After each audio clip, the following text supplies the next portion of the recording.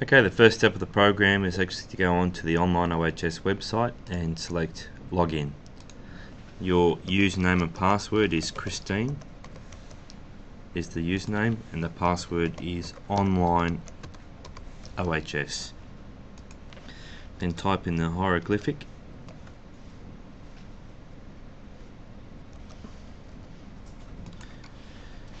and basically you enter the program. Now the concept of the program works in this kind of module.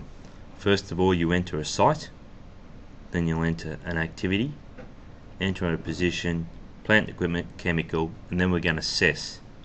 And as we're doing this, it literally builds a safe work method statement, which is the whole process of and major point of the program. The sites, you need to enter all the site. A site doesn't need to be just a site that they one site that they work at. If they're only working at one site, you can break up that site to kitchen, laundry, room 1, function room 2, whatever it may be. So warehouse, docks, or you might have a place that visits sites. So they might have 23 Mile Street, 14 Blackburn Street, all those different locations where they go to. So a site is either a site or a location, and we do that because we want to break down exactly where an activity is at for later on when we report. We can identify that an accident happened at a certain site or location. So step 1 is basically enter the sites, and that you'll find that in the risk management section, and you'll see the subdirectory down the side. Just select sites. This will bring up the site page. This will be changing very shortly in an upgrade, where when you actually select sites, all these individual sites, when we hit the details, oh, it's already changed. How's that? Look at that. That looks absolutely fantastic, you say. Say that. That looks absolutely fantastic, Phil. No more talking.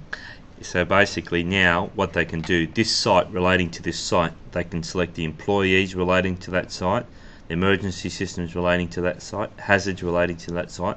So if they actually want to go to the safe work methods relating to that site, they can click the safe work methods, and it'll actually bring up all the safe work methods only related to that site. So we'll go back to sites, and basically we'll add a new site. So let's add a new site, and we'll just say we're adding a new site for a hotel. We've just visited a hotel, and we're going to enter a site as function room number 1. Doesn't require a risk assessment. The start date, we'll just make it today's date because we're starting the program. The phone number, no phone number required, but the site contact also might be the supervisor of that room, so we just might make the supervisor as Steve Menzies. He's the site supervisor, he looks after function room 1. So we insert the record, and now basically that will actually go into an alphabetical order of this here in function room 1. We enter all our sites, so we've entered function room 2, function room 3, all those different things and so forth. Our next step, as it was in the flowchart, is activities.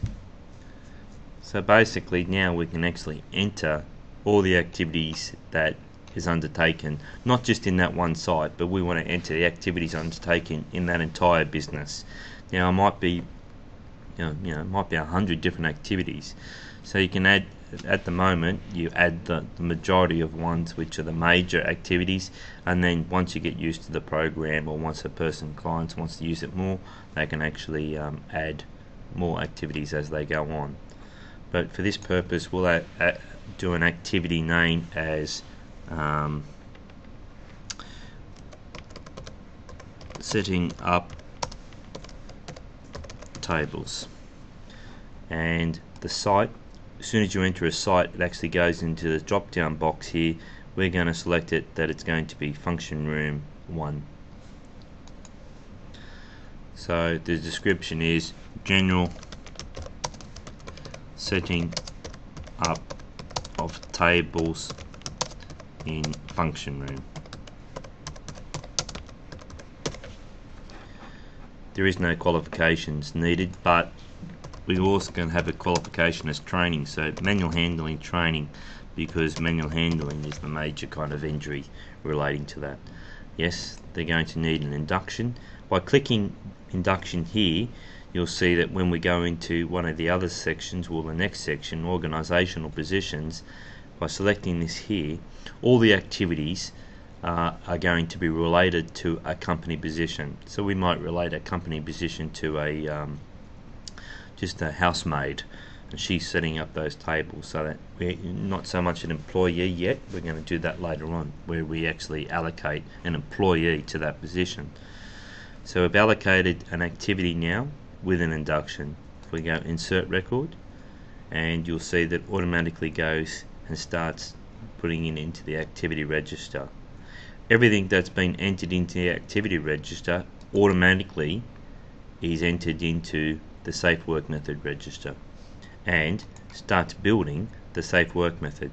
You'll see that that's the activity we entered, setting up tables. That's the location we selected, function room 1. That was the description we entered, and there's the site supervisor we entered.